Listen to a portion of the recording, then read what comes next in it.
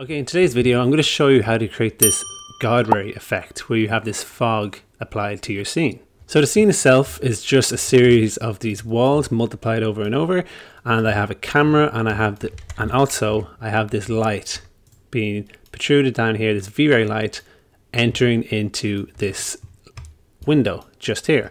Now all these meshes are found in Megascan, so you can get them for free and make your own scene as well in here. Now, starting out, this is a very quick video. So all you need to do is, in your camera, once you've set, hit 8, go here and go to add. And we're going to add in a VrayEnvironmentFog. Click OK. And then one thing I have, when I scroll down here, the very first thing we're going to see is this fog distance. And I've created this box here, which I call fog area, and it's a rough box, let me just move this, that encompasses pretty much everything we need the fog to be in. Now that's just to give me a rough measurement. So if I go into the utilities, go down here into measure, I can see this is around 16 meters. Now the measurement we want to look at is the biggest one of the X and Y, so it's the X, which is 16 meters, and the Z, which is 5 meters. Now what I'm going to do in here is I'm going to double the largest distance to 32. So that way it's just creating a 32 by 32 box, and then the height I want to set to just maximum, say 7 meters, just to be safe. Now once this is in effect, let's see what it looks like. So straight away we get a really interesting look. Now this is perfect if you're saying you're just waking up in the morning, but what I'm looking for is more of a nighttime, the moon is coming in and creating those light rays coming in. So how do I do that? Well, there's two ways you can do it, or at least a combination, which is what I do is, so first of all, if you hit 8, again, you can bring this over, and what I'm going to do is I'm going to go down to my environment fog, scroll down, I'm going to change the fog color. So I'm going to change this to something blue. As you can see, the fog color itself is changing to that blue. I'm going to go for something a bit dark. I'm going to click OK. So once that's rendering, you can see the fog is becoming blue, but the light coming in is very bright. So I'm going to change the color of the light as well. So in my V-Ray Sun, I'm going to click and drag this fog color. I'm going to put it into my filter color. Then I'm going to say copy. And now that light is going to have the same color as our fog, but I want the fog to be slightly brighter. So I'm actually going to adjust this fog, and I'm going to bring up the saturation and bring up the lightness a bit. Maybe not too much in the saturation, maybe keep it up here a bit.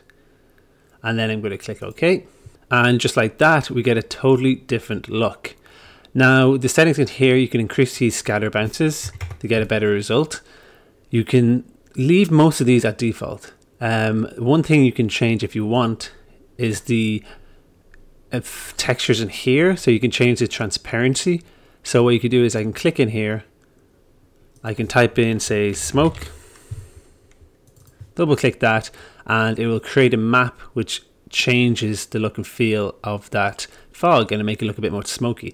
Now I don't like the size of this, so what I can do is go into my material editor, pop this in, and what I'm going to do is I'm going to increase the size of this to something like 5, something like that. Let's turn the blur down to 0.5. And then I think we get a bit of a better result. Now, another thing is it's quite dark in here. You could leave this going and get a better look, but there's two ways you can do this. The first one is more demanding on your PC. So what you can do is this scatter GI, you can check this. And what that's going to do is it's going to use a global illumination and make things in the scene a lot brighter because it's going to globally illuminate it a bit more. As you can see, you get that result. Now that looks a bit blue, you might want to readjust things, but this is a lot slower. So what I do instead is in my settings here, if I expand this, I have a light mix added in. What I can do is I can go to my V-Ray Sun or my environment and I can change these. So if I go to my environment and put this up to say 10, you can see now the environment itself is getting brighter. And I can use that instead of using the GI, which is a lot slower. Now this is up to you. As you can see, it takes a while to calculate. The denoise is having a bit of effect. If I switch off the denoise, you'll see this fog does take a while to calculate. So you're going to have to wait a while for this to catch up and give you that global illumination. So overall, the look I'm looking for is I'm going to bring this back to something like 2. And if you want, you can go into your V-Ray Sun and you can bring this up and down depending on what you're looking for. and eventually you'll get your fog working just exactly as you want. It's a very powerful tool, and it's very easy and affordable to use. So I hope this helped a bit, and I'll see you in the next video.